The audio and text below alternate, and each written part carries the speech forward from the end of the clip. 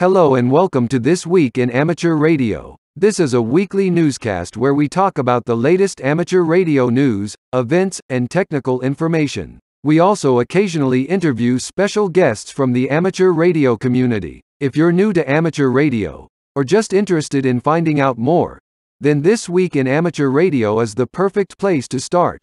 We are approaching the beginning of our 24th year of service to the amateur radio community around the world. Here are the stories for release around the Earth as we come to air with edition number 1241 of This Week in Amateur Radio. The new General Class Question Pool has been released to the public. We will have all the details you should know. Time signal station WWVH is looking for a new chief engineer. That's in Hawaii, by the way. We will tell you how you can apply. Santa is on the air right now on many bands and modes. We will tell you how you can talk to him. The Director General of the BBC is floating plans to shut down terrestrial radio and television broadcasting by 2030.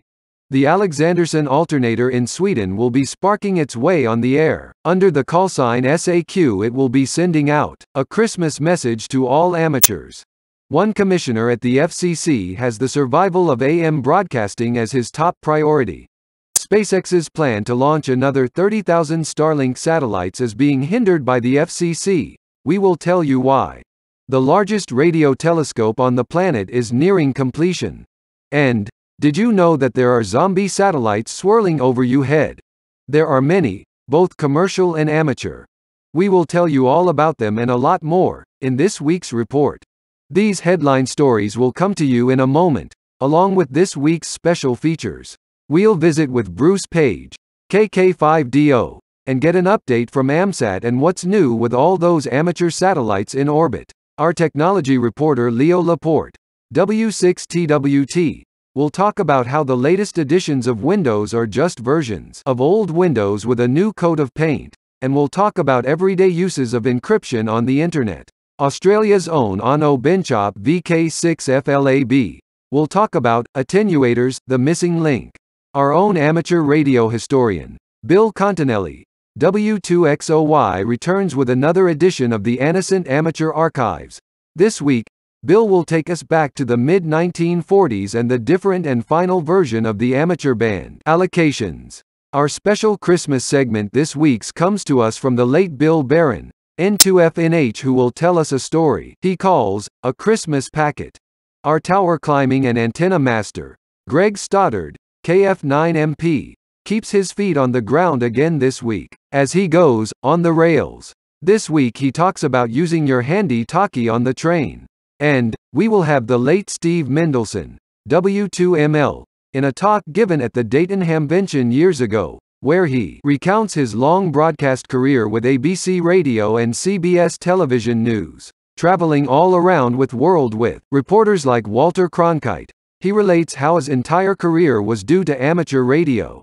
That's all straight ahead as North America's premier amateur radio and technology news magazine and bulletin service, This Week in Amateur Radio, takes to the air right now.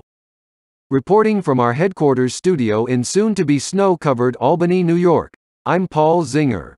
And reporting from the newsroom in Half Moon, New York, I'm Terry Saunders, N1KIN. And reporting from our news bureau in Rochester, New York, along the southern shore of Lake Ontario, I'm Dave Wilson, WA2HOY. Reporting from just outside the capital of New York State in Glenmont, New York, this is Bob, W3BOO, Boo Radio. And reporting from our amateur radio station in the Catskill Mountains of upstate New York, where our LED-powered outside Christmas tree is doing its thing, I'm Don Hulick, K2ATJ. And reporting from our news bureau just outside Albany, New York, in the Geek Cave studios, I'm Rich Lawrence, KB2MOB. And reporting from our news bureau in Fayetteville, Arkansas, where autumn has been, shall we say, most unusual, I'm Will Rogers, K5WLR. And now with this week's lead story, here is Terry Saunders, N1KIN. Leading off the news this week, The National Conference of Volunteer Examiner Coordinators Question Pool Committee has released the 2023 to 2027 General Class FCC Element 3 Syllabus and Question Pool to the public. With more details, we go to John Ross, KD8IDJ, reporting from League headquarters. The new General Question Pool is effective July 1st, 2023 through June 30th, 2027, and that new pool incorporates some significant changes compared to the last version. Its 432 questions were modified slightly to improve wording and to replace distractors. 51 new questions were generated and 73 questions were eliminated. This resulted in a reduction of 22 questions, bringing the total number of questions in the pool down from 454. The level of difficulty of questions is more balanced, and the techniques and practices addressed have been updated. The pool is available as a Microsoft Word document and PDF. The single graphic required for the new General Question Pool is available within the documents or separately as a PDF and JPEG files. The newly revised pool must be used for general class license exams starting July 1st, 2023, said ARRL VEC Manager Maria Soma, AB1FM, who is a member of the Question Pool Committee. I'm John Ross, KD8IDJ. New test designs will be available to the ARRL volunteer examiners on that date. The ARRL VEC will supply its officially appointed, field-stocked volunteer examiner teams with the new general exam booklet designs around mid-June. General class examination candidates preparing for their exams using the 9th edition of the General Class License Manual and/or the 6th edition of the ARRL's General Q&A are encouraged to test by or before June 30th, 2023. New editions of ARRL licensing publications will be available in May for exams taken on or after July 1st, 2023. Listeners around the world tune in regularly to WWV and WWVH, the radio station of the National Institute of Standards and Technology, for various voice announcements, including the time. Now the United States government agency hopes qualified engineers will tune into an important job opening it has for an engineering position based in Hawaii. Radio station WWVH, which is part of the National Institute of Standards and Technology, is looking to hire an engineer in charge. In addition to maintenance of the station on Kauai, Hawaii, the job requires regular communication with the NIST's Time and Frequency Division in Boulder, Colorado. The engineer is responsible for the 4 radio transmission systems on 2.5, 5, 10, and 15 megahertz, which are required to be on the air 99.7% of the time. 1 or 2 electronic technicians will report to the engineer in charge. For more details about the job and whether you qualify, visit www.usajobs.gov. Again, that's www.usajobs.gov. As Christmas approaches, many amateur radio clubs carry out an annual tradition of helping kids talk directly to Santa Claus while he is still at the North Pole before his big ride. John Ross, KD8IDJ, visited with some of the clubs who are helping Santa get on the air this year and files this special report. On Saturday, December 10th, 2022, the Wallingford Amateur Radio Group in Connecticut will connect kids to Santa and Mrs. Claus via amateur radio during their Calling Santa event. The group organizes the event in cooperation with the Wallingford Health Department, Youth and Social Services, and support from Amateur Radio Digital Communications, that's ADRC, and a grant to the Meridian Amateur Radio Club. MARC President Dr. Ed Snyder, W1YSM, said this will be the 3rd year for Calling Santa. The location is ideal for this event, said Dr. Snyder. Our communications van will be there, and the kids can go inside and talk to Santa and Mrs. Claus on a real amateur radio. There will also be a fire truck, coloring books, crayons, and allergy-safe snacks. Each child will receive a full-color certificate signed by the Clauses. Already in operation for the 16th consecutive year, the 3916 nets are hosting the Santa Net on 3916 megahertz. Kids can walk and talk to Santa via nightly amateur radio at 7 p.m. Central Standard Time, now through Christmas Eve, December 24th, 2022. The shortwave net welcomes radio amateurs to help their children and grandchildren get on the air and talk to Santa. Third-party rules and regulations, though, will apply.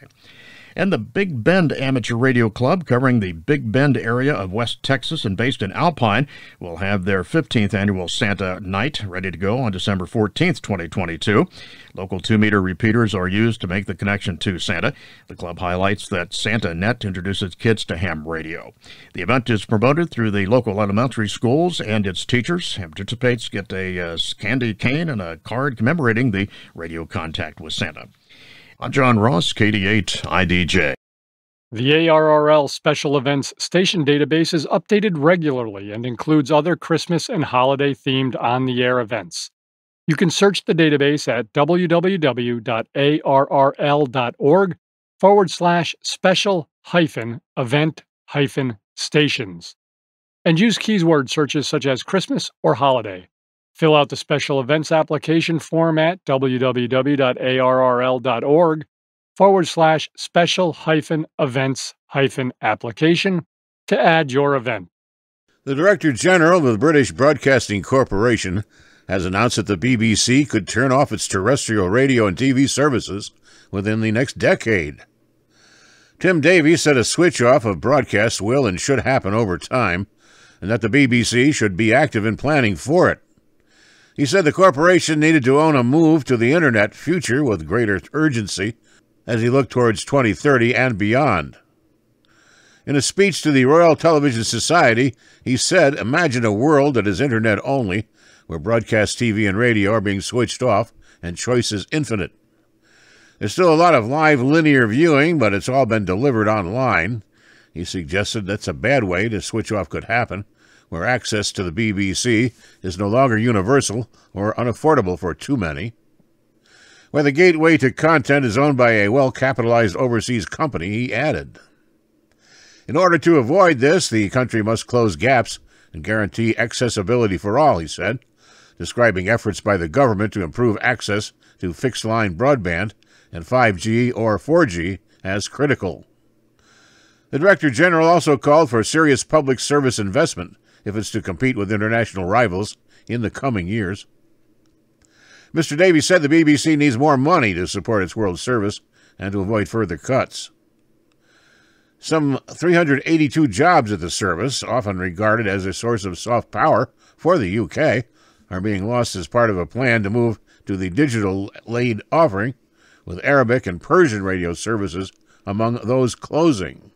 He said plans to discuss the issue with the Foreign, Commonwealth and Development Office and warned that Russia and China are investing hundreds of millions of dollars in state-backed services. We have a choice to make, he added. The BBC has said that due to a freeze in the license fee and inflation, it faces a £400 million funding gap by 2026 and 2027 and must make savings.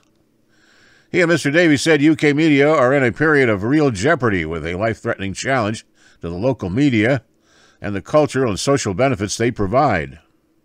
The threat is not about if there's a choice, it's about the scope of future choices and the future factors that shape it, he added. During the speech, Davies prescribed a blueprint for what the media market of the next decade could look at. He said, as we look towards the 2030s, we're open-minded about the future of funding mechanics, but as we're clear that's critical, we'll need a universal solution that fuels UK public service growth, not stifles it, while offering audiences outstanding value.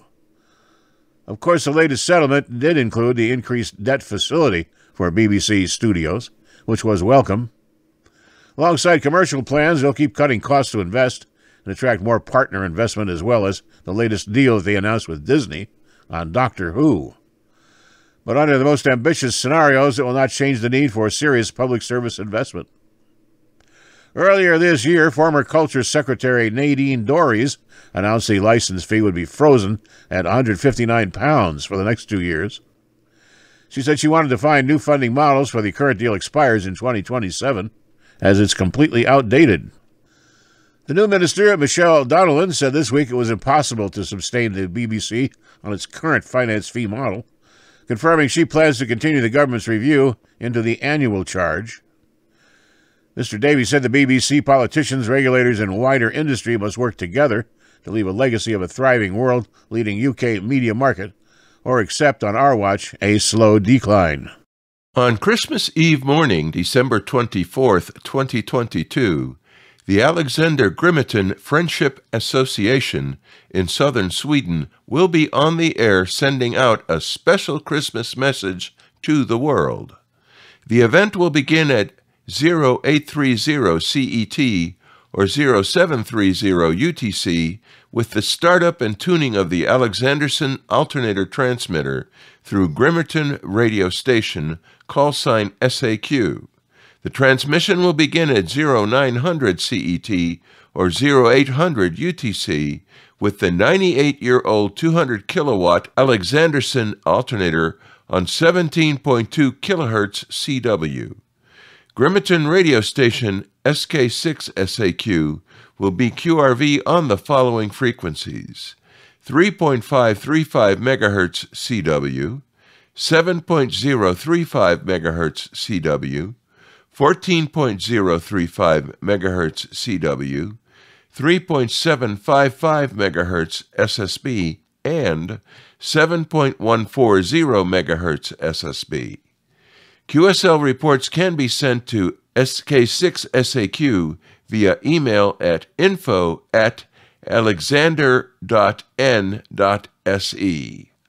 The event will also be live streamed on the Alexander SAQ Grimmeten Friendship Association YouTube channel.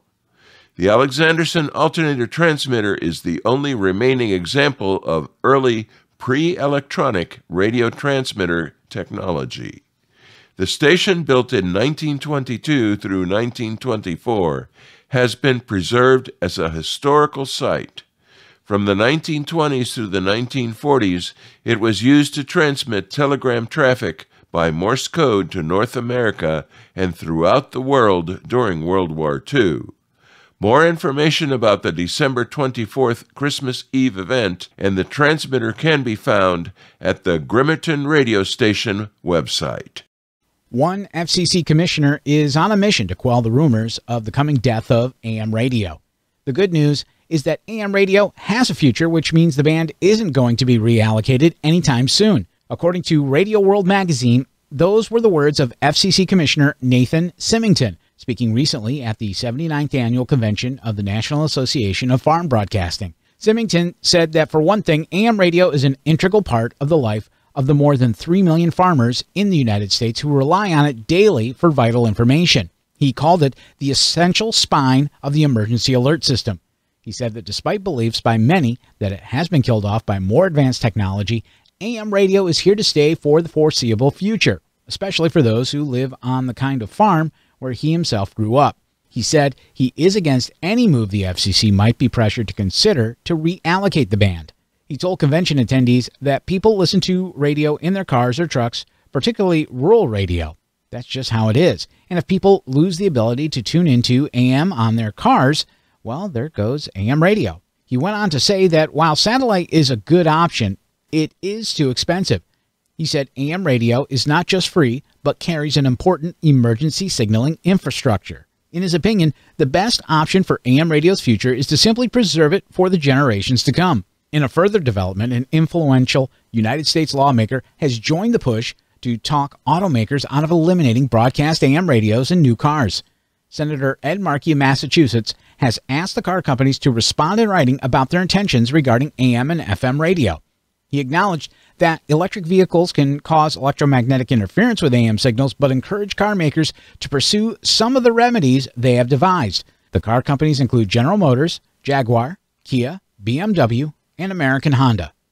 U.S. regulators have pushed back on SpaceX's plan to launch an additional 30,000 satellites into orbit that are needed to expand its Starlink space internet service. The Federal Communications Commission cited concerns about orbital debris and space safety, though did grant permission for Elon Musk's company to build, deploy, and operate up to 7,500 Starlink satellites. SpaceX's Starlink, a fast-growing network of more than 3,500 satellites in low Earth orbit, has tens of thousands of users in the United States so far, with consumers paying at least $599 for a user terminal and $110 a month for service. The FCC approved the Starlink operation. SpaceX plans to deploy up to 4,425 first-generation satellites and has already launched more than 3,300. SpaceX has sought approval to operate a network of 29,988 satellites to be known as its second generation or Gen 2 Starlink constellation to beam internet to areas with little or no internet access. Our action will allow SpaceX to begin deployment of Gen 2 Starlink, which will bring next-generation satellite broadband to Americans nationwide, the FCC said in its approval order, adding it will enable worldwide satellite broadband service, helping to close the digital divide on a global scale. The FCC said its decision will protect other satellite and terrestrial operators from harmful interference and maintain a safe space environment, and protect spectrum and orbital resources for future use.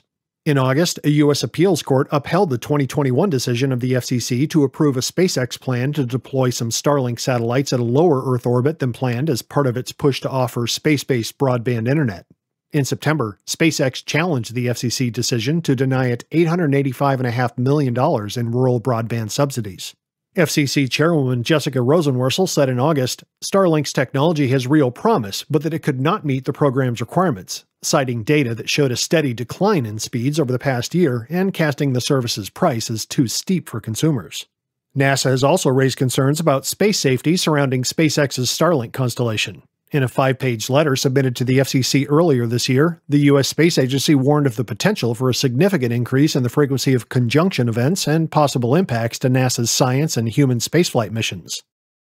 The following item was recorded a number of years ago by Mr. Random Access Thought, Bill Barron, N2FNH. We thought you would like to enjoy this ham radio Christmas item once again.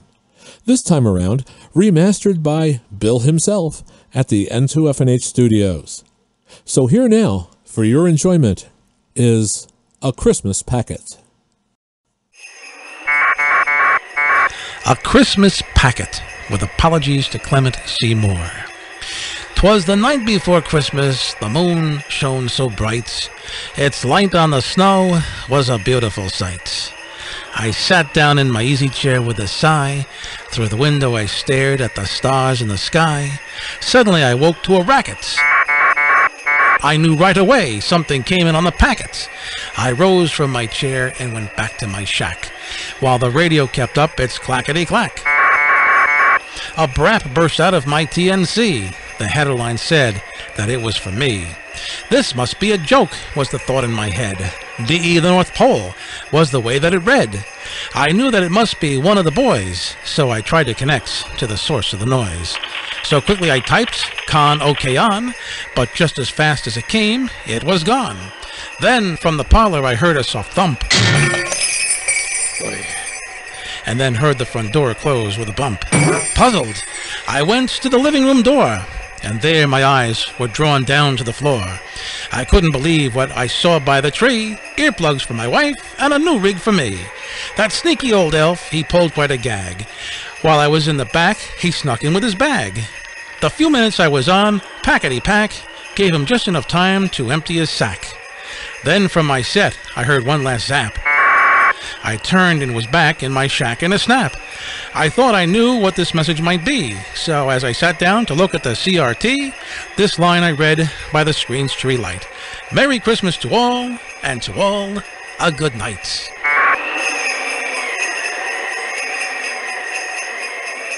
Saturday, December 3rd, 2022 was Skywarn Recognition Day, an event that recognizes Skywarn volunteers for their contribution to public safety. John Ross, KD8IDJ, is here with more. SRD was observed by several National Weather Service locations across the United States. Amateur radio volunteers set up temporary operations from forecasting headquarters to make contacts with other stations to demonstrate their readiness to operate in emergency conditions and to act as observers for the National Weather Service. As of the last count, there were over 4,700 Skywarn spotters taking part in SRD. Near Los Angeles, California, the National Weather Service office located in Oxnard, volunteers set up 6 stations on different radio frequencies and operated through the day under simulated emergency conditions. Several members of the general public, though, visited the National Weather Service office during that exercise. ARRL headquarters participating as WX1AW was activated by ARRL Emergency Management Assistant Ken Bailey, K1FUG, during SRD. WX1AW was active on 40 through 10 meters using single sideband and FT8 modes and monitored local VHF and UHF repeaters. And the 2022 National Weather Service Spotter of the Year Award was given to Brian Loper, WX5CSS of Atlanta, Texas. The award noted that Loper is very active with the amateur radio network and weather community within the ARC-LA Tex region and is always reliable in providing weather reports. Loper is also, by the way, an ARRL member. And our thanks to Jeff Reinhardt, AA6JR, Public Information Coordinator for the ARRL Santa Barbara section, for contributing to this story. I'm John Ross, KD8 IDJ.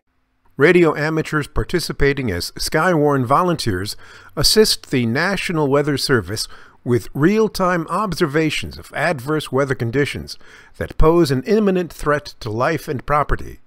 Those alerts may include tornadoes, waterspouts, damaging hail, blizzard conditions, sleet, strong winds, heavy rainfalls and flooding, dust storms, damage assessment, and other significant anomalies.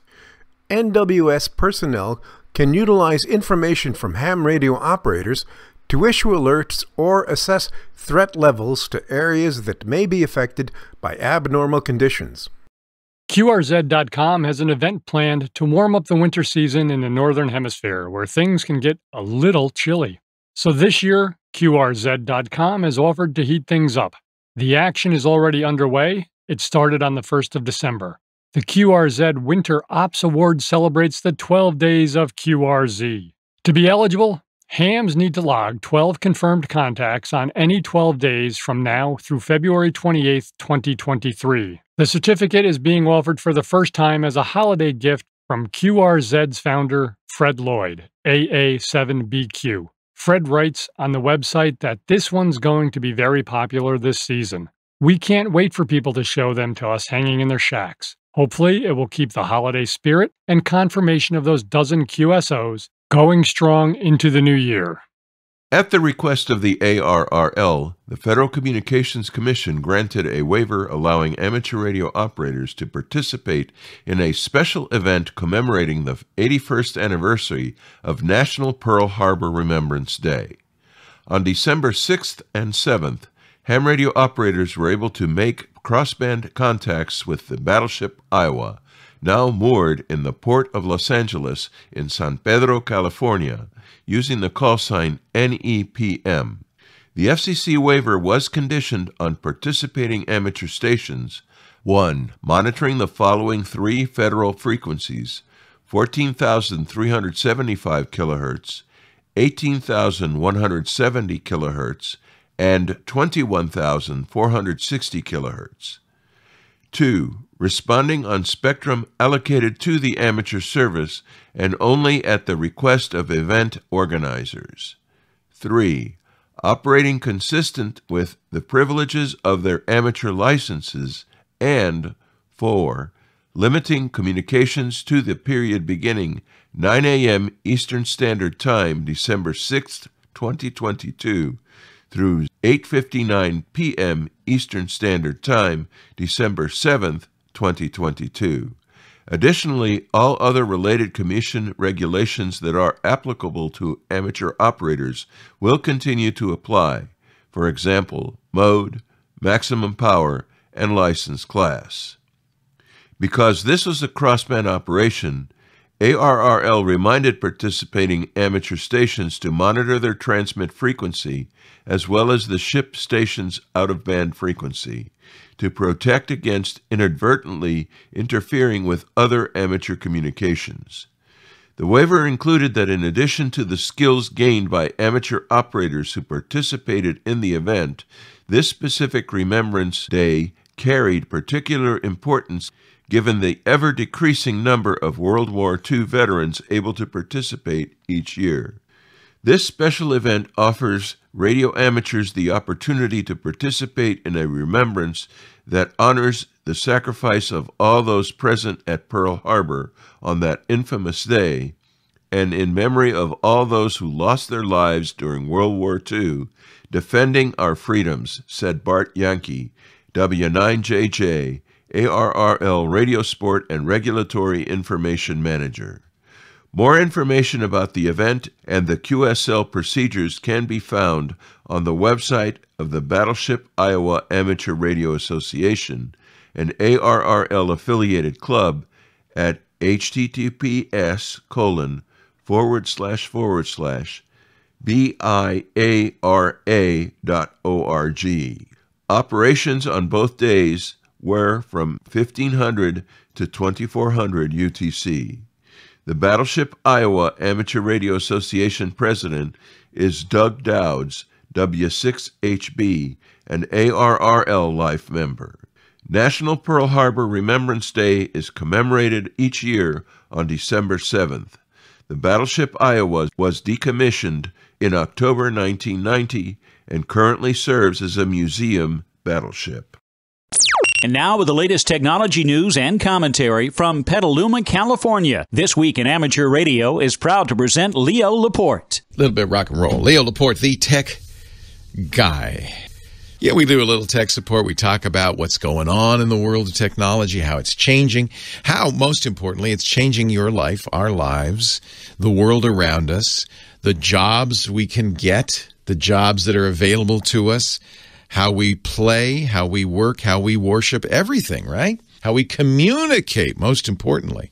That's changed dramatically. There's a good website, kind of the steps to take to create a new user on Windows 10, because it's apparently not as easy as it used to be. The weird steps required to add a new user. I can't believe that that's actually the only way to do it. The control, where you hit all, or rather Windows R and you type control space user passwords too. That method. A, I'm stunned that it still works in Windows 10, because we used to do that in Windows XP. And B, it frosts me a little bit that Microsoft, in their infinite wisdom, decided to give us two different control panels in Windows 10. Like, there's one for normal people that's really easy but doesn't do anything. And then they kind of hide away the real control panel, like the old days control panel where you do the stuff that you want to do. That's hidden away. And why two control panels? But they have two browsers too. They've got the Edge browser for normal people, and then if you really want to do anything, the Internet Explorer browser, that's still there. They just hide it. I think some of this is because it's an old operating system. I know Windows 10, the newest hotness, but really it is frankly an old operating system. And Microsoft, unlike some other companies, doesn't ever throw anything away. So what you really have is a house that's got fresh paint. Maybe we remodeled the kitchen. But if you really look around in the basement and the attic, all the stuff that was there before is still there. And, maybe the wiring is maybe it's more like knob and tube wiring than actual modern wiring, that kind of thing. But you wouldn't know unless you actually looked in the wall and then you said, wait a minute, what is that? Is that horsehair in the plaster on the wall there? What is that? It's an old operating system. You wouldn't expect them to start from scratch each time. They're not going to do that. So they take the old stuff and they paint it over and they spruce it up. But you kind of don't really want to look under the floorboards because it's just a mess down there. This is why you see sometimes having a tech guy who's been around for a few years. I started doing this show when it was Windows 3.0. Windows 3.0. So I have seen a few things. I've seen under the floorboards. I've been to the attic. And I've returned to tell the tale. Let's see. What else can we talk about? We talk a lot about security, of course, on this show. And it's become, in the last few years, a real issue, especially for people who use general-purpose computers like Windows or Mac OS. But lately for Android phones, even iOS devices, security is a big issue. The other big issue we talk a lot about is privacy. When you carry around a smartphone, your whole life is in there, right? I mean, really, everything. Your computer, same thing. But the smartphone has some other features that make it even more of a target. It's got a camera that, the bad guy could theoretically turn on at any time. It's got a microphone. It's GPS, so it could be used to kind of track you at all times. I mean, you ever watch a Jason Bourne movie? What's the first thing Jason Bourne does when the scared woman gets in his car? I mean, and by the way, it happens in every Jason Bourne movie. First thing he does, he takes her phone, rips out the battery, crunches it up, and then throws it out the window, right? Because this is the best spy device ever, this smartphone in your pocket. So we talk a lot about security and privacy and how to secure your smartphone, how to secure your your computer. I really want to kind of talk about it. I mentioned I was going to do this before. Cryptography, though. It's another way to protect your privacy. That's scrambling the message so that only you and its intended recipient can read it. And we've come a long way in cryptography. We've gotten pretty good at it.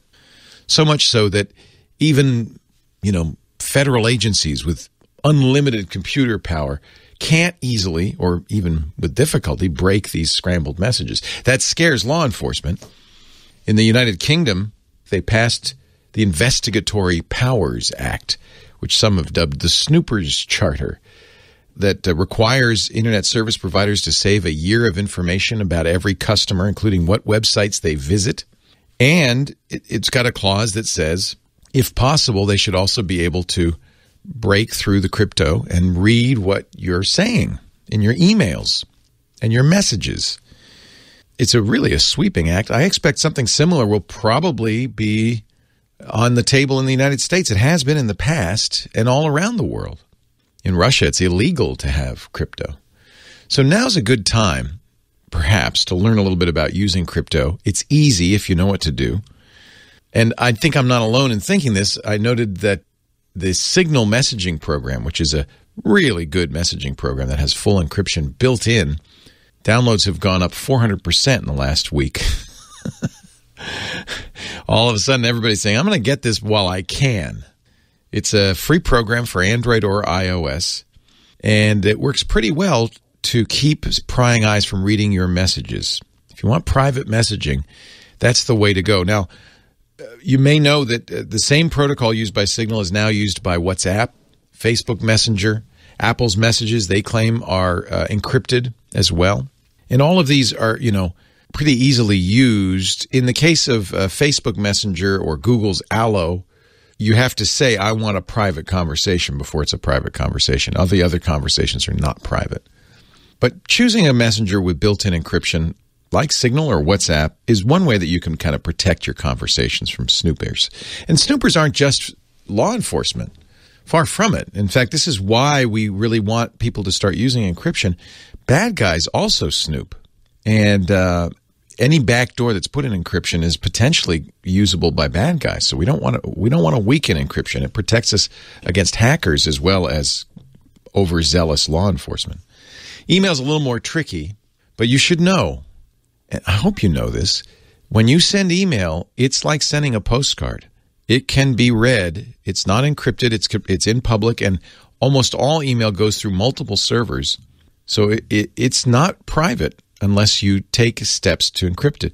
There are email providers like Proton, a Swiss company, Proton.ch, or Proton Mail, I guess it's called, .ch, that's Switzerland.ch, who say we do encrypt, but I would only trust encryption that you do, that only you know the key to. And there are good ways to do this with a tool called PGP. You might have heard about PGP. It stands for Pretty Good Privacy. It's now a commercial entity, but there is an open source version of it called GPG, which is short for GNU Privacy Guard. And the GPG tools really are great. If you want to try it on Windows or Mac, you can easily for free. For Windows, it's GPG for Windows. GPG and the number 4 Windows. For Mac OS, it's GPG Tools. And these programs you download, you install. You have to use a compatible email client. That isn't always the case. And webmail is not. Webmail is not compatible. Webmail is absolutely in the public. If you use Gmail or Yahoo Mail, that mail can be read. Google's been talking about encryption for some time now, putting encryption in Gmail, and they never really did. And I think partly it's because, well, they don't want you to encrypt your email. That's how they find out what you're interested in so they can serve you better ads. So Gmail's free, but that's because they want to gather the information in your email. So another reason why you might want to use encryption. You can use Gmail with encryption. You have to just encrypt the text that you want to send first, then paste it into Gmail. The nice thing about these encryption tools, GPG and PGP, is it's something called public key crypto, and it's really a brilliant, I've talked about it a little bit before, innovation. In the past, if you were Julius Caesar and you wanted to send an encrypted message to a general out in the field, you would have to send both the message and the key. Usually you'd use separate, couriers and hope that the bad guys, your enemy, didn't capture both. That's called symmetric encryption. The same key is used to encrypt and decrypt. It's the same thing with the decoder ring you hear on the radio. You're all too young to remember this, but you get the decoder ring in the mail, and then you could encode and decode messages. But that's the same problem, which is that the decoder ring is the tool that can be used to decrypt. If somebody gets a hold of that, your privacy or security are gone. Public key crypto works, it's so clever, a little differently. You have two keys. One, your public key should be shared everywhere because it can only be used in one direction. It can only be used to scramble messages, not to unscramble them. Ah, interesting. So I can broadcast my public key. I do. If you go to my website, you'll see right at the bottom, I give you my PGP key. You click on the link and you'll have that key. You can add it to your keychain and you can send me private email. Only I can decrypt it because there's a second key, the private key, which I don't share with anybody. I keep to myself, even password protected. And that's what I use to decrypt. So it's a key pair, a public key that can be spread everywhere and a private key that only the recipient has. By using this system, we can send encrypted email to anybody as long as you can get their public key. And by the way, one of the things people do is they put their public key up on servers. I put mine in my email signature. I put it on my website. There are key servers run by MIT and others that you can get somebody's public key that'll let you send private messages.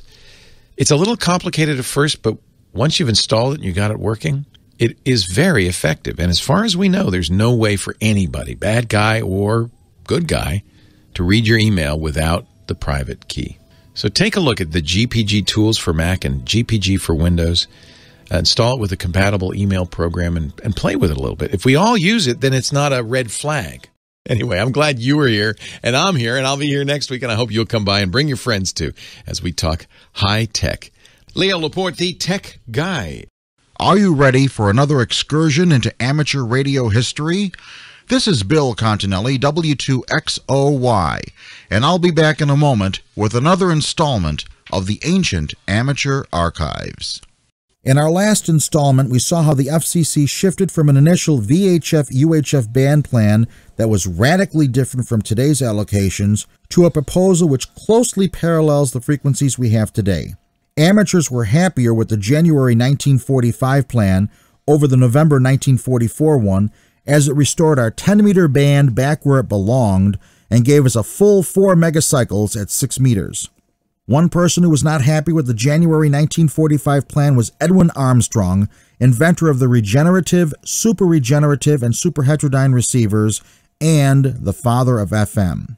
He wanted the FM broadcast band to stay in the 42 to 50 megacycle area. Instead, he suddenly saw it transferred up to 84 to 102 megacycles, which would make every FM station and receiver obsolete. He knew that David Sarnoff of RCA was behind this, as RCA wanted television in the frequencies now occupied by FM. Sarnoff and the RCA engineers had an interesting argument. FM, they said, should be moved higher in frequency to avoid the sporadic E-skip. Armstrong fought back. He pointed out that FM, due to its capture effect, was less susceptible to skip interference than television, which used AM for the video carrier. He ran tests and submitted data showing that the skip interference to FM would be far less than imagined and certainly a fraction of what TV would endure. The ARRL, by the way, was in favor of moving FM up to the 84 to 102 megacycle area. To counteract the arguments that FM receivers would become obsolete by the move, QST in the May 1945 issue ran the schematic of a one-tube converter which Hallicrafters said they could build for $5.60. In late May 1945, the FCC announced the 3 alternatives that were being considered for the disputed 44 through 108 megacycle region. They were, in alternative number 1, 44 to 48 megacycles. Amateur, we would have a 7-meter band under this proposal. 48 to 50 megacycles, facsimile broadcasting. 50 to 54 megacycles, educational FM broadcasting. 54 to 68 megacycles, commercial FM broadcasting. 68 to 74 megacycles, TV channel 1. 74 to 78 megacycles, aeronautical fixed and mobile. And 78 to 108 megacycles, TV channels 2 through 6. Alternative number 2 was as follows: 44 to 56 megacycles, TV channels 1 and 2. 56 to 60, the amateur 5-meter band. 60 to 66, TV channel 3. 66 to 68, facsimile broadcasting. 68 to 72, educational FM broadcasting. 72 to 86, commercial FM broadcasting. 86 to 104, TV channels 4 through 6, and 104 through 108 megacycles would be non-government, fixed and mobile. In alternative number 3, the proposed allocations were as follows: 44 to 50 megacycles, TV channel 1. 50 to 54, amateur 6-meter band. 54 to 84, TV channels 2 through 6. 84 through 88, educational FM broadcasting. 88 through 102, commercial FM broadcasting. 102 through 104, facsimile broadcasting, and 104 through 108 megacycles, non-government, fixed and mobile. Except for the 44 through 108 megacycle region, which was still up in the air, the 25 through 44 megacycles and frequencies above 108 megacycles were fairly well established at today's allocations. The only major exception was the 470 through 480 megacycle band, which was still allocated to facsimile broadcasting. The FCC indicated that tests would be run throughout the summer months to determine which alternative was the best. Reaction was quick to the proposals. Except for the ARRL, almost none of the major players liked alternative number 2, so the choice lay between 1 and 3. The ARRL found number 2 acceptable because it preserved our 5-meter band. Of the other 2 alternatives, the ARRL was strongly opposed to number 1. A 44 through 48 megacycle 7-meter band would have too much skip, was too close to our 10-meter band, and too far from 2 meters. In the end, the ARRL came out in favor of alternative number 3 because it was believed that the FM band should be as far as possible from our ham bands in order to avoid IF interference to FM receivers. Naturally, Major Armstrong was in favor of alternative number 1. He continued to make extensive tests and bombarded the FCC with the results. However, Armstrong never realized that the political clout of General Sarnoff and RCA could overcome any test results. The Major thought he had the summer to complete his tests.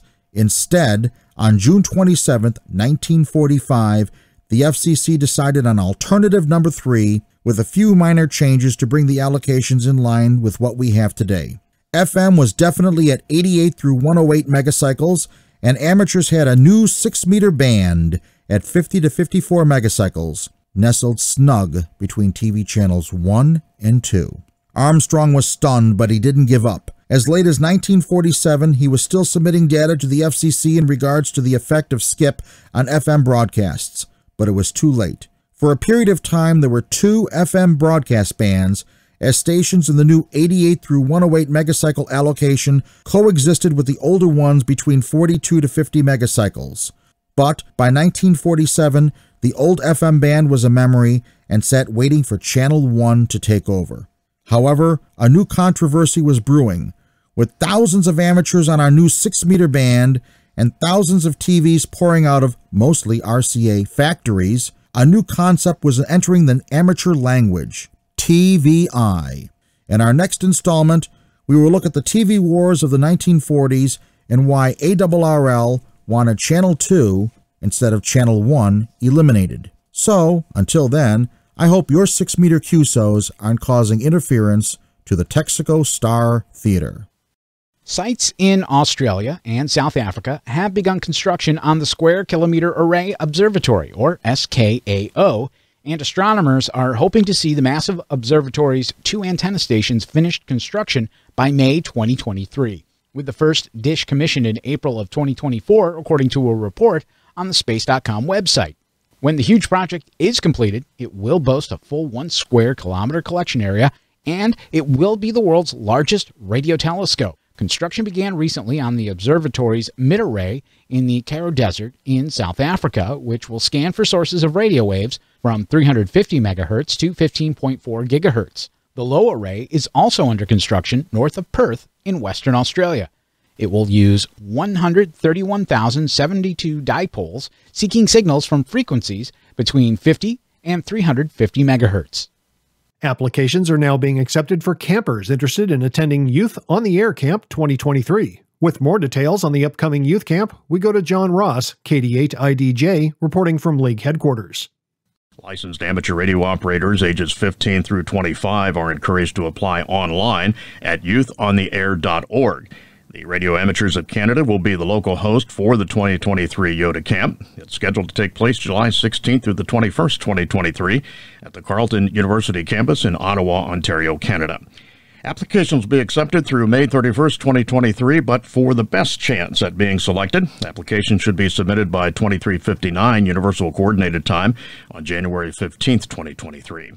The application process is free. However, a $100 deposit is required upon acceptance. If a camper is unable to pay the deposit, they may be able to apply for a scholarship or a waiver. Camp Director Neil Rapp, WB9 VPG, said campers are responsible for their transportation to the camp location, though some assistance may be available, and travel during the camp events is provided. A YouTube video is now available about the 2023 YOTA Camp. For details and additional information, contact Camp Director Neil Rapp, WB9 VPG, at director@youthontheair.org. I'm John Ross, KD8IDJ. Campers will be selected by the working group and notified by February 1st. To encourage attendance from across the Americas, allocations for campers are being held open for various areas of North, Central, and South America. If countries do not use their allocation, or should someone with an allocation decline acceptance, those positions will be filled from the remaining pool of applicants. As this will be an ongoing process, everyone will not receive notification of acceptance at the same time. Preference will be given to first-time attendees. COVID-19 guidelines are still in effect and may have an impact on offering the camp.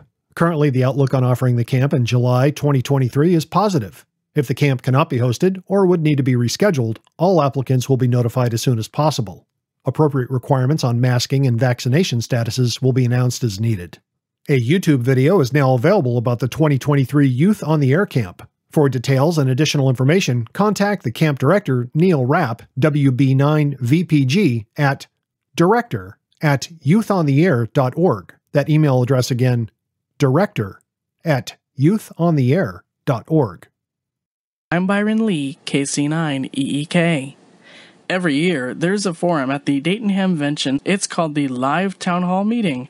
Here's one such excerpt from this year's forum, featuring longtime ABC employee and former ARRL board member Steve Mendelson, W2ML, talking about ham radio's impact upon his career in the broadcast industry. He was introduced by forum moderator Bill Pasternak, WA6ITF. We met on 2 meters on a repeater called WA2SUR, as we called it, the sewer, for reasons that became very apparent if you lived in Brooklyn, New York, or in the New York City area back in the late 60s.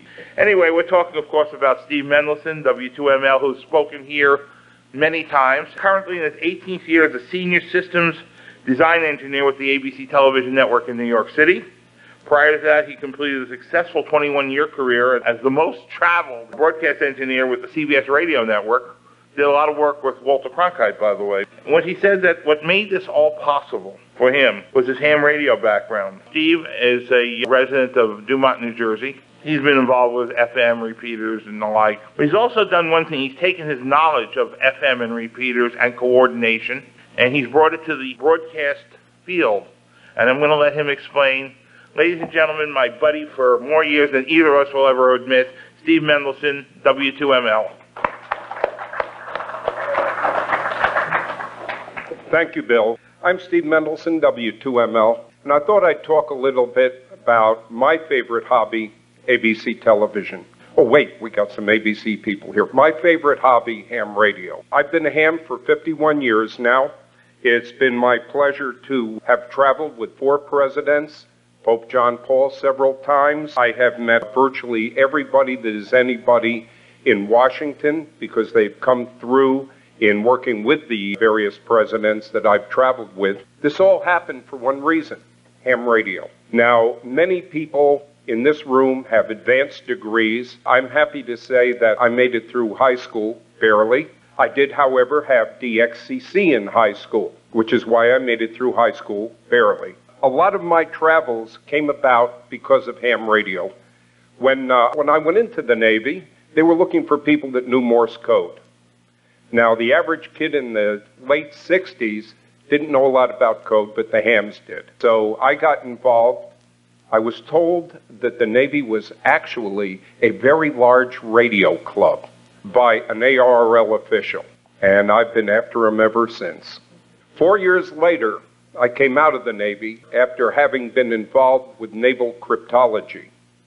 I was one of the people that was directly involved with some of these submarine trips that you may have read about that went to, I guess you might call it, a neighboring country. We sat off of Murmansk under the water and we tapped an undersea cable. Now, for years and years and years, people thought that wasn't possible. A bunch of ham radio operators invented something called magnetic induction. We also, by the way, claim to have invented the speed of light and a few other things. These various things helped the government of the United States in its security efforts for many, many years, all done through ham radio. When I got out of the Navy, my father had the foresight to move next door to the video operator at CBS for a little show called The Ed Sullivan Show. You may have heard of The Ed Sullivan Show. What you don't know is that Bob Preck, the producer, in picking his technical crew, looked for only ham radio operators. And this is the beginning of a long stretch of, in case you don't know it, hams have a passion that is appreciated by people in the industry. Well, from there, I worked in television. I was a cameraman for almost 8 minutes when somebody said, "You have the eye of a blind man." So I became an audio operator. 2 years later, I wound up at the CBS radio network because we had a huge layoff. Seems that there weren't that many people really needed in television. Something about some space cadet having killed off the entire industry. When I went to work at CBS Radio, I went to work for a man named Bud Arno, who picked me out of 6 other engineers for one reason. He was W2BCM, I was WA2DHF. When he said that I was going to travel, I had no idea what he meant until he said, "Your first tour is going to be with the President of the United States in a place called Paramus, New Jersey." And so I found myself traveling to Paramus with Gerald Ford and watching him address thousands of people at a huge gathering. Now, as most of you know, the average microphone works perfectly. Problem he had, there we go. I was boosted up to speak on top of the presidential limousine, and all I did was figure out how to put an XLR back in a microphone, something any ham could do. There is a picture at my house of the president holding my hand up and saying, "This is the kind of guy that makes technology work in America." All of this because I knew how to put a connector in a microphone, proving you can fool a lot of the people a lot of the time if you're a ham. You're listening to an excerpt from the Dayton Hamvention Live Town Hall meeting featuring Steve Mendelson, W2ML, longtime employee of the ABC television network and former ARRL board member. Steve will conclude his talk in a moment. From there, I got asked to travel in 1978 with President Carter to South America and 2 countries in Africa. One of those countries was Nigeria. We traveled to Lagos, Nigeria, and I was asked to do the first ever ENG remote, electronic news gathering remote. I asked what kind of equipment we would be using, knowing that a 25-watt transmitter was pretty heavy, and the director of engineering said, "Well, let's see, they have no 2 meters there, so we're going to do it with your 2-meter walkie-talkie and your 2-meter base station." And so those people that heard a transmission from a moving ship, a moving speedboat with the president aboard, heard it on 2 meters, all because ham radio knew how to get it done. The gentleman at the receive site was another ham, and much to my shock and surprise, the Secret Service agents that traveled with the president were also hams. And when I asked the colonel involved why ham radio operators, he said, You guys know how to get it done. We think outside the box. All of the guys with the degrees formed the box, and then we proved time and again what can and can't be done. President Reagan, 1980 and 1983. The Pope touring Central America. Central America was a feast of 2-meter repeater operation.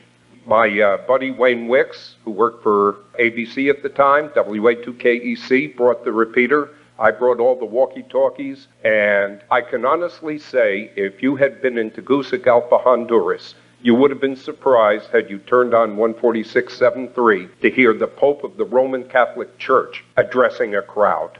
Why? Because ham radio worked where commercial radio wouldn't. At some point, I decided it was time to stop traveling. That point was in 1989 when I was the transmission supervisor for the summit at sea between President Reagan and President Gorbachev. Why was I chosen? Because I was a ham radio operator.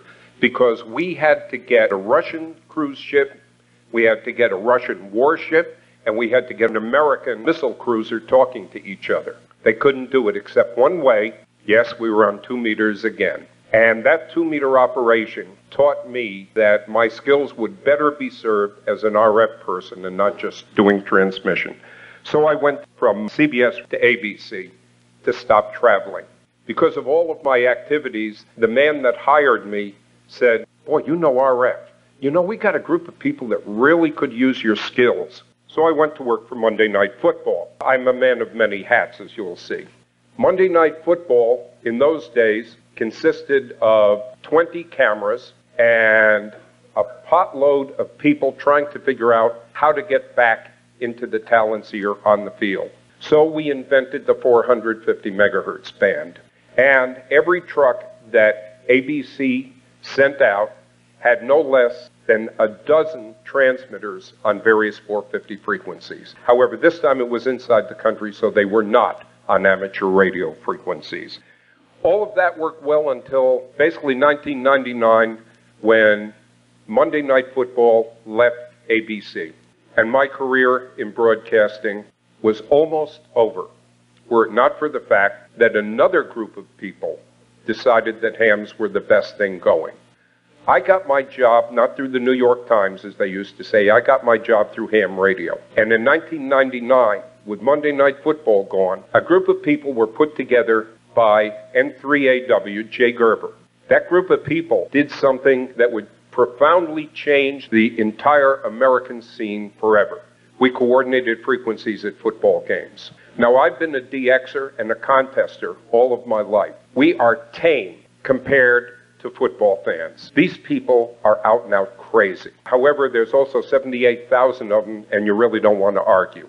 And so in 1999, I joined a group of people who coordinate frequencies for the NFL. And in this day and age, my wife and I are frequency coordinators for the New York Jets, all of which I got through ham radio.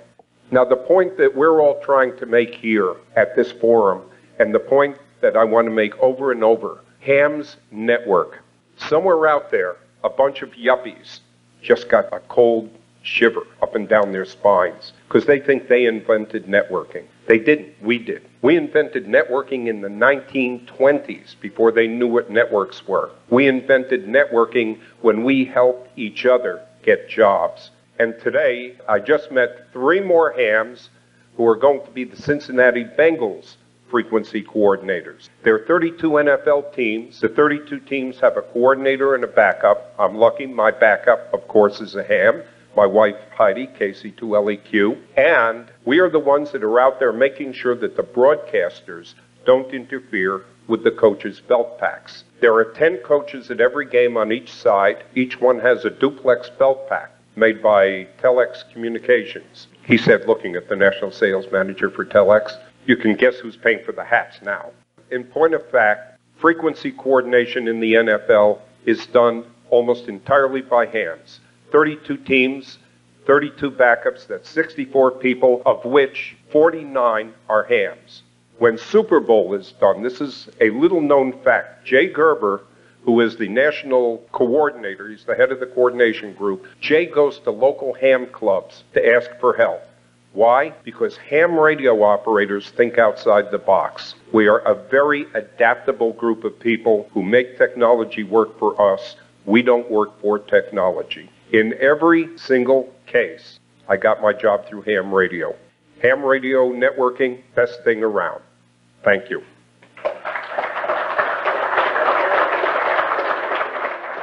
That was Steve Mendelson, W2ML, former ARRL board member and longtime employee of the ABC television network, detailing ham radio's influence on his career. His talk was given during the Dayton Hamvention live town hall meeting. I'm Byron Lee, KC9EEK, bidding you a very 73. Bruce Page, KK5DO, is back this week with some AMSAT news, and Green Cube now has its Oscar number. It is IO117. Doug, KD8DP, has been tracking the stations using the digital satellite and says so far there are 303 stations active, 51 DXCC entries, and 194 unique grid squares. To listen and decode the satellite, you need the UZ7HO sound modem, which can be downloaded. The tone spacing is shifted from those of normal APRS conditions. According to Fabio, KF5VKV, he says use the SSB modem, 1600 main frequency in the spectrum, put the radio in USB, and no noise blanker or reductions. More information and a lot of blogs with tips and how to get started are available by visiting amsat.org. Scroll down to ANS and read the December 4th bulletin on General Cube IO-117. It is time for the weekly propagation forecast report, brought to us each week by Tad Cook, K7RA, in Seattle, Washington, who reports this week that solar activity bounced back during this reporting week, which covered December 1st through the 7th. With solar flux and sunspot numbers dramatically higher and geomagnetic activity lower, what could be better? Well, even more sunspots. But this sunspot cycle is already progressing better than originally predicted. Average daily sunspot numbers increased from 46 to 85, while average daily solar flux rose from 108.3 to 137.5. The average daily planetary A index dropped from 18.6 to 14.4, while the middle latitude numbers declined from 14 to 9.1. So looking ahead, the predicted solar flux for the next few days is high at 150 on December 10th and 11th, 140, 130, 120, and 115 on December 12th through the 15th, 110 on December 16th through the 19th, 115 on December 20th through the 22nd, and 120 on December 23rd through the 28th. Looking at the planetary A-index prediction, it will be 5 on December 10th through the 16th, 10 on December 17th and 18th, 5 on December 19th through the 21st, 20, 15, and 12 on December 22nd through the 24th, and 20 on December 25th through the 28th. This quick reminder, don't forget that the ARRL 10-meter contest is running right now this weekend. You can look up the details at ARRL.org/10-meter. In North America, it started on Friday evening, and the latest prediction shows a promising high solar flux with low geomagnetic numbers. Ideal conditions. Good luck in the contest. In radio contesting this week for December 10th and 11th, the ARRL 10-meter contest, that's CW and phone. On December 10th, it's the POD XS070 Club Triple Play Low Band Sprint, that is digital. December 10th through the 11th, the TRC digital contest, digital of course. December 10th through the 12th, the SKCC Weekend Sprintathon, that's CW there. And on December 10th through the 11th, the ARI 4080 meter contest, that's CW phone and digital. December 10th through 11th, the International Naval Contest, CW and phone. December 11th, the QRP ARCI Holiday Spirits Sprint Contest, CW and phone. And also on December 11th, the CQC Great Colorado Snowshoe Run, that is, of course, CW. And in some updated convention and state division conventions for December 9th and 10th, the Tampa Bay Hamfest hosting the ARRL West Coast Florida Section Convention, that's in Plant City, Florida. On January 7th, the Ham Radio University hosting the ARRL New York City Long Island Section Convention. That is an online event. January 20th through the 21st, the Southwest Florida Regional Hamfest hosting the ARRL Southern Florida Section Convention. That's in Fort Myers, Florida. And January 27th through the 28th, it's the Capital City Hamfest 2023 hosting the ARRL Mississippi State Convention. That is in Jackson, Mississippi. Foundations of Amateur Radio. Having been able to call myself an amateur for over a decade, it might come as a surprise to you that it wasn't until a couple of weeks ago that I thought about attenuators for the first time. They're a curious tool, and once you come across them, you'll never be quite the same. Before I dive in, you should know that an amplifier is an active tool that makes things bigger, and an attenuator is a passive tool that makes things smaller. To look at, attenuators are diminutive, to say the least. The ones I have in my kit look like barrel connectors, a male and female connector, and seemingly not much else.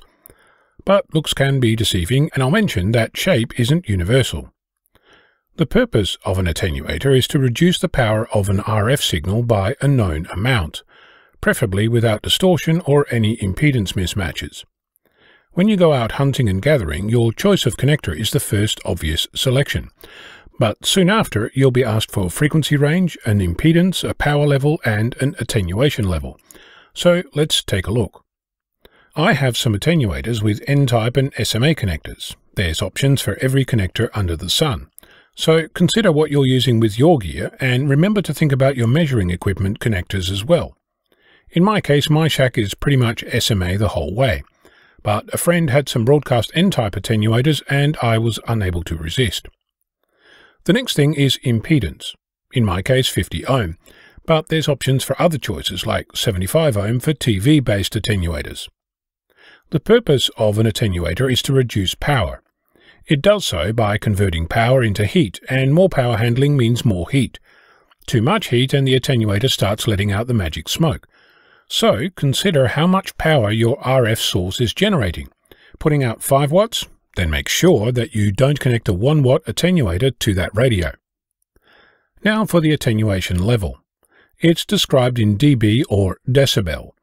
At first the numbers look bewildering, but pretty soon you'll be familiar with how it hangs together. A 3 dB attenuator will halve the signal, so a 10 watt signal will be reduced to 5 watts, and a 200 milliwatt signal will be reduced to 100 milliwatts. If you have a 6 dB attenuator, it will halve again, so 10 watts becomes 2.5 watts, and 200 milliwatts becomes 50 milliwatts. A 10 dB attenuator is a little more than 9 dB, so you could try something along the lines of a bit more than half again, but you don't need to. 10 dB attenuation is essentially moving the decimal point. A 10 watt signal with 10 dB attenuation becomes 1 watt. A 200 milliwatt signal becomes 20 milliwatt. If you have a 20 dB attenuator, it moves the decimal point 2 places. 10 watts becomes 0.1 of a watt, or 100 milliwatts, and 200 milliwatts with 20 dB attenuation becomes 2 milliwatts. You can connect 2 attenuators together and combine their values by adding them together. For example, combining a 10 dB attenuator with a 3 dB attenuator makes for 13 dB attenuation, which moves the decimal point and then halves that. All that's fine and dandy, but what's the point? Well, imagine that you want to measure the actual power output of your radio. If you were to pump the minimum power level of my Yaesu FT857D into a nano VNA, you'd blow it up. But if you added, say, 20 dB attenuation, that 5 watt would become 0.05 watts, or 50 milliwatts, which is half the power rating of the nano VNA. If you're not confident that your radio is actually putting out 5 watts, you could add 30 dB attenuation and have a safe margin at an expected output of 5 milliwatts. I mentioned that attenuators don't all look like an innocent barrel connector. That's because if you have to attenuate something with higher power levels, you'll need a way to dissipate heat. In much the same way as a dummy load has cooling fins, higher power attenuators can come with cooling fins too. On the inside of this contraption is a simple circuit made from 3 or 4 resistors, which combine to attenuate your signal. If you're inclined to build your own, there are plenty of online calculators to be found that show how to put an attenuator together. One thing I've skipped over is the frequency range. Most of us are having fun with HF, VHF and UHF generally below 1 GHz, so most attenuators will be fine. But if you're playing at higher frequencies, you should take note of the frequency range specified for the attenuator. While on the subject of frequency range, You can easily measure the actual performance of an attenuator using a nano-VNA. Connect port 1 to port 2 through your attenuator, and using the magnitude trace you can see just how much attenuation it provides. Be sure to set the intended frequency range and calibrate without the attenuator before measuring. Now that I know about attenuation, I cannot imagine a life without. But, to be fair, I was in blissful ignorance for more than a decade, so this might not apply to you. Yet. But one day perhaps you'll find yourself thinking about adding some attenuation to your toolkit. I'm Honor, Victor Kilo 6, Foxtrot Lima, Alpha Bravo. Using barely 1 watt of power, a station south of Perth in Western Australia made a record-setting one-way contact into North America on the 2200-meter band, which at 136 kHz is the lowest amateur band in Australia. The contact was made November 21st between VK6MJM and received in the United States by Paul KM5SSW in New Mexico. The distance was 16,164 kilometers, and the power was 0.8 watts EIRP. The station was using a 5-minute key-down mode known as WSJTX FST4W 300 mode. It was a big moment for the Western Australian Low-Frequency Experimenters Group, which operates the station. It is led by Peter Hall, VK6HP, and is affiliated with the Wireless Institute of Australia.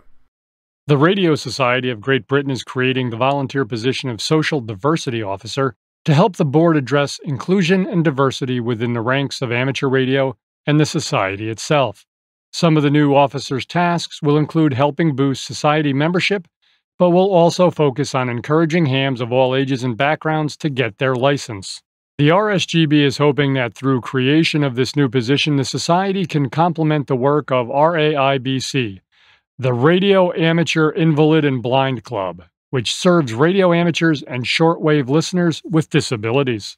If the role of Social Diversity Officer is one for which you would be interested in volunteering, please visit the Society website at rsgb.org/volunteers. Application deadline is Monday, January 16th, 2023. Amateur Radio Digital Communications, or ARDC, has awarded a $16,500 grant to fund a modern amateur radio station in the soon-to-open Museum of Information Explosion in Huntsville, Alabama. John Ross, KD8IDJ at League Headquarters, has more on the story. Dan Romacek, KB6NU, ARDC Communications Manager, said the amateur station will be staffed and maintained by members of local amateur radio clubs, including the Radio Club of the Museum, who will install and operate the equipment and serve as docents for the station. Licensed amateurs can use the station to try out new modes and techniques without making a major financial commitment. Specialized tools and test equipment will be available for use on site, said Romacek. Dr. Marcus Bendison, Executive Director of the museum, said they expect to open in early fall of 2023. I'm John Ross, KD8IDJ. The station will present a contrast between the modern digital technology and historic yet classic equipment found in the museum's other exhibits. The juxtaposition of old and new is designed to illustrate the accelerating evolution of amateur radio. Dr. Marcus Bendixson, Executive Director of the museum, said they expect to open in early fall of 2023, and visitors will be able to explore the history of communication, computing innovation, and how these technologies have shaped our modern way of life. The Museum of Information Explosion will allow people to explore the history of communication and computing innovation and how these technologies have shaped our modern way of life. In addition to the amateur radio station, exhibits include vintage telegraph sets, phonographs, radios, and TVs. Multimedia presentations will bring the stories of yesterday to life. An interactive, augmented, and virtual reality experience will ignite the imagination of young adventurers. Every guest will leave with a deeper appreciation of the history of information technology. For more information on the museum, visit mie-hsv.org. For information about the Radio Club of the Museum of Information Explosion, contact Chuck Lewis, N4NM. I'm Greg Stoddard, KF9MP on the rails, reporting for This Week in Amateur Radio. After several years of poor service by the airlines, I decided this year to start taking the train whenever possible and making it a part of the destination. But let's be honest about long-distance passenger rail service in the United States. You cannot be in a hurry or expect your train to arrive exactly on time. There are lots of reasons for the state of long-distance passenger rail service, but probably the biggest reason is we're running passenger trains on tracks designed for freight trains. Since you'll generally have spare time on board the train, why not bring along your portable electronics and have some fun along the way? That's exactly what I did on my nearly 3-day adventure. Amtrak runs through some pretty remote parts of our beautiful country, which means you'll have many hours each day in areas without any cellular coverage, and that translates into no internet for you. And Amtrak generally does not offer Wi-Fi service on any trains operating west of a line from Chicago to New Orleans. In fact, the passenger cars themselves are also different west of that same line. I already had the 100 VHF rail channels programmed into my tiny Yaesu HT and listened to the dispatchers and rail crews along the way, but the owners of the tracks also have voice annunciators at many mileposts operating on the same frequency as the nearest dispatch center. As the train passes by, it announces on VHF which track is in use, which freight company owns the track, and which milepost you just triggered. Those little transmitters are mounted on those red and green LED lamps along the tracks today and are usually powered by solar-charged batteries. Each train has 2 telemetry beacons that send the train engineer data about the operating condition at both ends of each train. Despite all the RF and electrical noise, I had no problem receiving commercial FM and AM broadcasts, although my reception was reduced due to the shell of the train and the noise inside, and I could usually hear the dispatchers from 20 or more miles away with my little HT and its tiny rubber antenna. In many larger metro areas, the passenger train stations are below ground, which may also make contact by radio or cell nearly impossible. Some stations in downtown areas are surrounded by tall high-rise buildings, and at Amtrak stations there are often lots of overhead steel structures for wires and lighting, which can make good comms on any band a challenge, including cellular. In large cities, I had no problems making the repeaters in the downtown areas when we stopped at their passenger stations. The Amtrak station in downtown Dallas, Texas, is only 1 block from the spot where President Kennedy was assassinated in 1963. That train passes very close to the Book Depository building, which is now a popular museum. But the biggest concern I had using my HT on the train was the possibility of theft. On long-distance passenger rail, there are basically 2 types of passenger cars, sleeper cars and coach cars. The sleeper cars are all divided into rooms with seats and bunks on both upper and lower floors of the train, but the doors don't have lock. When you're inside the car, you can latch your doors, but when you leave the room, there's no lock on the outside. The other kind of car is a coach, which is sort of like a giant bus on the inside, but the seats are huge with enormous amounts of leg and foot space, probably more than any first-class airplane seats ever have. But the entire car is wide open, end-to-end, so using a scanner or HT would require the use of a headset or earphone of some kind. When I left my sleeper room, I slipped the HT under the pillow, and I kept the curtains closed on the windows looking out into the rail car hallway, because you basically can't steal anything that can't be seen. I never had any problems, but I still kept my HT quiet and concealed. A few rail employees saw the radio, but mostly ignored it, assuming I was one of those rail fans they see all the time.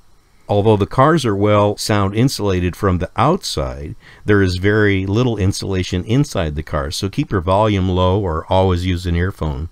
To sum up this episode, we learned that using an HT as a broadcast receiver does work, but not as well as your car stereo.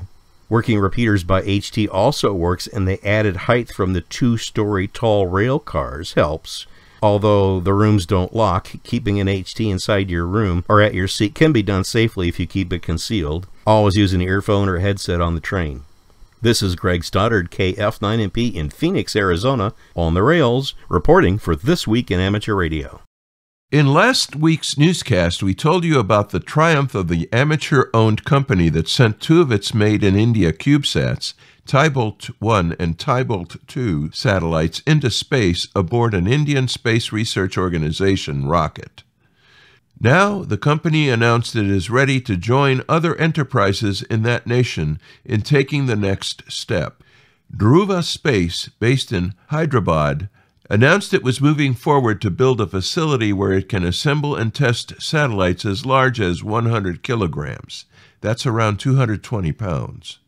Co-founder Abhay Igur, the company's chief technical officer, said Dhruva is already raising funds toward that end. Dhruva joins another India-based space company, Pixel, which is building a satellite assembly facility in Bengaluru. Pixel expects that project to be completed during the first half of next year. Other companies are gearing up as well. Bangalore-based Bellatrix Aerospace, which is building in Karnataka, and Anjikul Cosmos in Madras, which is looking to develop testing facilities in Chenal.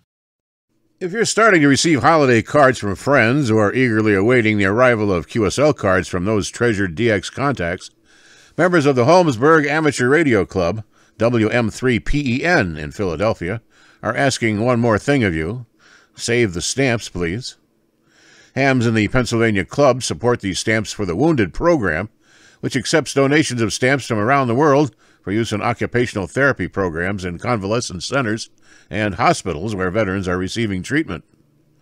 Although the everyday United States Forever flag stamp is not needed for the program, all other stamps are welcome. Stamps should have at least a quarter-inch margin around them and should not be removed from the original envelopes.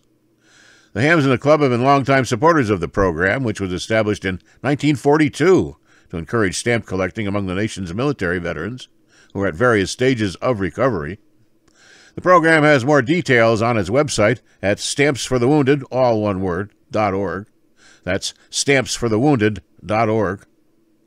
If you wish to donate the stamps to help the club with their efforts, you can send them to Rich Shivers, K3UJ, 9029 Eastview Road, Philadelphia, Pennsylvania, 19152, USA. Space Mobile has reached a milestone in its mission to build the first and only global cellular broadband network in space to operate directly with standard mobile phones, having successfully completed deployment of its test satellite and communications array, Blue Walker 3 or BW3, in orbit. The goal of the network is to eliminate the connectivity gaps faced by today's 5 billion mobile subscribers and finally bring broadband to the billions who remain unconnected. BW3 is being billed as the largest ever commercial communications array deployed in low Earth orbit, spanning 64.38 meters in size, a design feature critical to support a space-based cellular broadband network with an expected field of view of over 776,996 kilometers on the surface of the Earth. It is designed to communicate directly with cellular devices via 3GPP standard frequencies at 5G speeds, testing the technologies that AST Space Mobile will need for its planned commercial service. The satellite comprises a large, flat, thin array built from identical components called microns. Solar cells collect energy on one side, and on the other side, many small antennas form a phased array. These antennas work together to form tight communication beams, which are an efficient way to push a strong signal from space to Earth. These beams of convergence are similar to those created by Terrestrial cell tower and should help ordinary phones see BW3 without any modifications. The array can also hear standard mobile phone signals hundreds of kilometers away. With a high-altitude balloon transmitting KM4ZIA, the amateur radio call sign of 15-year-old Jack McElroy was launched recently in Antarctica. It became part of the atmospheric work being done by the University of Alabama researcher Todd McKinney, KN4TPG. Instead of just helping build the mathematical models of the atmosphere, however, Jack's balloon soon embarked on an incredible journey. For a little more a week later, its navigational equipment began to spit out a series of error messages on 20 meters. One observer in the U.S., however, realized that nothing was really wrong. He knew, in fact, that something remarkable was happening. Family friend and high-altitude balloon expert Bill Brown, WB8ELK, knew that Jack's solar-powered balloon was a short distance from the South Pole. Mapping systems could no longer determine its position from data being sent on 20 meters because of the densely spaced lines of longitude there are at the end of the Earth. Jack's father, Tom McElroy, W4SDR, said this is the closest any amateur radio balloon has come to the South Pole. Tom said Bill phoned the family home in Georgia that morning from Huntsville, Alabama on December 1. said Jack's balloon had literally gone off the map. Tom broke the news to an astonished Jack on the way to school. He said Jack had quite a story for his science teacher later that day. You can track Jack's balloon at aprs.fi using his call sign of KM4ZIA. This isn't Jack's first balloon either. He's launched several others over the years, including 2 years as a youth on the air camp in a team effort with his sister, Audrey McElroy, who's KM4BUN. Rodney L. Linkus, W7OM, a giant of Pacific Northwest DXing and contesting, became a silent key on Wednesday, November 30th, 2022, reports Danny Eskenazi, K7SS. He was 88 years old. Linkus was first licensed in 1949. For the recent CQ Worldwide DXCW contest, on November 26th and 27th, 2022, Linkus had over 500 QSOs running low power. In 2014, John Miller, K6MM, interviewed Linkus for the National Contest Journal. The Daily DX reports Linkus was instrumental in the Western Washington DX Club. Linkus had 373 current total confirmed contacts in the ARRL DXCC mixed standings and 2,732 in the ARRL DXCC challenge standings. And finally this week, humans have left a lot of stuff in space. There is so much stuff that space junk has become a serious problem. Much of it is defunct satellites in orbits high enough that they can't simply fall back down to Earth. But just because a satellite has died, don't think it's all over. 6 of them have demonstrated that sometimes satellites can spontaneously and unexpectedly come back to life. These revenant spacecraft orbiting our planet are known as zombie satellites. A zombie satellite can be any satellite that begins to communicate again after an extended period of inactivity. Usually, these devices lose their orbit or can't power themselves up, getting to a point where the ground can no longer contact them. And then spontaneously, they begin to operate again, or clever people on Earth manage to find new ways to establish contact. Let's start with the veteran of these zombie satellites. Transit 5B5 was launched back in 1965. Transit was a precursor to GPS, one of the first satellite navigation systems. To increase its longevity, the satellite is nuclear-powered and in a stable polar orbit, meaning its orbit's between 60 to 90 degrees with respect to the equator. Operators are unable to control it, but its communications were heard long after Transit was retired in 1996. Zombie might not be the exact term for Galaxy 15, a telecommunications satellite operated by Intelsat. Launched in 2005 with a 15-year mission, it drifted out of its orbital slot after the operator lost control of it in April 2010. Galaxy 15 seemed like a goner, but by December 2010, the satellite rebooted itself and Intelsat was able to place it back into its original slot. So it was fully brought back to life. Among the record holders for the longest gap between communications, there's AMSAT Oscar 7. Launched in 1974, this was an amateur radio satellite that operated for 7 years. In 1981, a battery failure put an end to its mission, but 21 years later, in 2002, the satellite started communicating again. Amateur radio operators have actually played a big role in all this, and one among them, Scott Tilley in particular. He's responsible for receiving communications from the Lincoln Experimental Satellite, LES-5, originally launched in 1967 by the U.S. Air Force back in 2020. It only works when the solar panels are getting sunlight. A couple years before that, he was able to find the Image satellite, another zombie satellite that had been lost by NASA in 2005. This week in Amateur Radio is holding open auditions for news anchors for the weekly national worldwide amateur radio news service. If you have a good radio voice and can reliably read provided news copy, we are looking for you. This, of course, is an all-volunteer position. An amateur radio license is not required. You must have a high-quality microphone, headset mics are not used, and be familiar with audio editing software to record and edit your finished news stories before uploading. If you would like to try out for a weekly or bi-weekly anchor position with North America's premier amateur radio news on air and podcast, please send an email to our producer, George, W2XBS.